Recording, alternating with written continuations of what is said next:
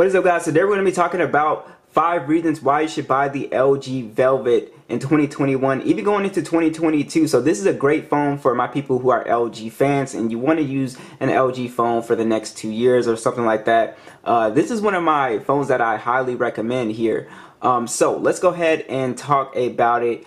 And the hardware on here is beautiful. I think it's LG's best looking phone that they've ever released. One of my favorite things about it is this descending camera module, absolutely beautiful. And what's interesting about this design is that we're actually seeing this design, and technically it's still a rumor, on the Galaxy S22 Ultra. We're seeing a similar design of this very flat camera bag, if you guys have seen that, but it's not quite, but it looks similar.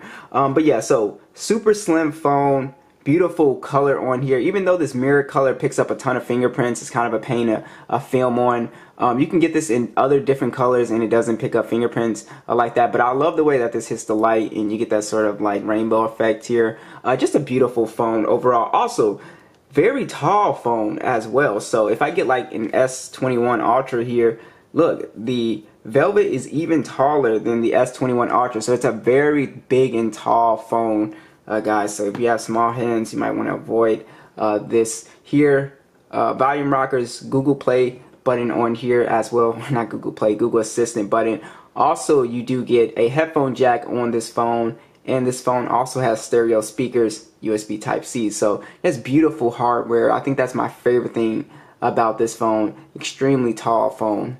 So also the display on here is really great for the price point, which we will talk about. It's got slight curved display to it. I don't get accidental touches. I never get accidental touches. It might be because I have a small hand or I just hold the phone correctly, so I don't get accidental touches like some people might complain about with these curved screens. But yeah, this is a beautiful display. It's a big, tall 6.8 inch screen. It's POLED and it is a 1080p display here, and it's just really beautiful, pretty sharp at 395 for the PPI, so icons and text and everything look great. Also, when you're watching movies and you know those really wide movies, this screen does a great job of being able to watch content on like those wide movies like that. Is something that I noticed. Even when you crop in, it doesn't like cut all the content off, which I think is awesome. So the display on here is absolutely beautiful. So I just think the whole hardware package here is just a beautiful thing. So number 2 would be the price of this device. So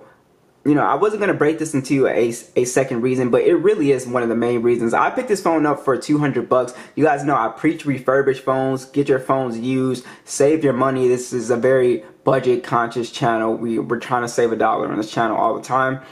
So 219 bucks. Like I said, I picked this up for 400 bucks. So remember, this phone comes with the dual screen case as well. You're not going to find any phone for 200 bucks that's going to give you that ultimate multitasking experience of having basically 2 phones in your hand. So you got Instagram, you got YouTube in one screen, and then you have Instagram on the other screen. Now, I'm not a super heavy multitasker like that, but if you are, this phone is going to be amazing. Again, that dual screen case is going to be around 100 bucks extra. And again, you don't need the dual screen case, but if you are extreme multitasker, man, is that going to be an awesome experience for you. Also, you can take advantage of certain games like Asphalt is compatible. I believe I've seen people playing PUBG on the case as well. So yeah, it's just an awesome experience if you want to have that super heavy multitasking. So the price, it just beats a lot of budget phones and mid-range phones like the Galaxy A52s. You're just not going to get that powerful experience. Even like the Redmi Note 10 Pro, it is giving you like that really unique experience. So definitely, the price on here is just awesome here, 219 bucks. And I would get mine from Amazon because I usually have the best experience. I'll leave that link down below for you guys. Next would be the specs here. So we do have the Snapdragon 765G on this phone, Adreno 620. We also get micro SD support on here, 128 gigs of internal storage and 6 gigs of RAM. So the phone is fairly snappy for me. I've never had an issue with like speed on this phone. It's been a pretty speedy experience on here. And yeah, I just don't notice like lag and stuff like that on this phone. It's very fast. Now again, this is not going to be like one of those gaming phones where you're going to be like maxing everything out and stuff like that.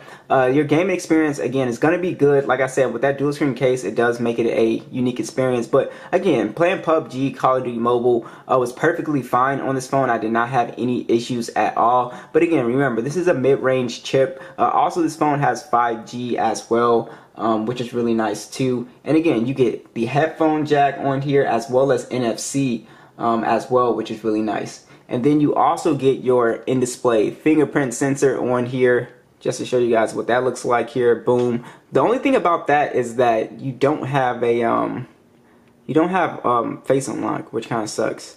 The in-display fingerprint sensor is not the fastest, but I mean it works. It's very accurate. It's just not like, it's one of those tap and holds. Now next would be image quality. So this phone does have some pretty good cameras, especially now at this $220 price point. These are pretty exceptional cameras. A triple camera setup, 48 megapixel standard, an 8 megapixel ultra wide with a 5 megapixel depth sensor. You also get 4K video at 30 frames with a 16 megapixel selfie at 1080p. The images come out really good. I think the highlight with the photos is honestly the color accuracy. So this phone does a really great job with color accuracy, just giving you very natural, true to life shots on here, which is something that I really enjoy. So I just really enjoy the color accuracy, the image processing on here. Also, you get very detailed shots on here, which is really awesome as well. So I really don't have any complaints. Again, at this price point, yeah, I had some complaints when it was 400 bucks comparing it to some other phones, but now, I mean, the camera is just exceptional when I compare it to other phones that are around the $200 price point, and even some, you know, now mid-rangers. I think this is just extremely competitive now. So the cameras on the LG Velvet are definitely still really good.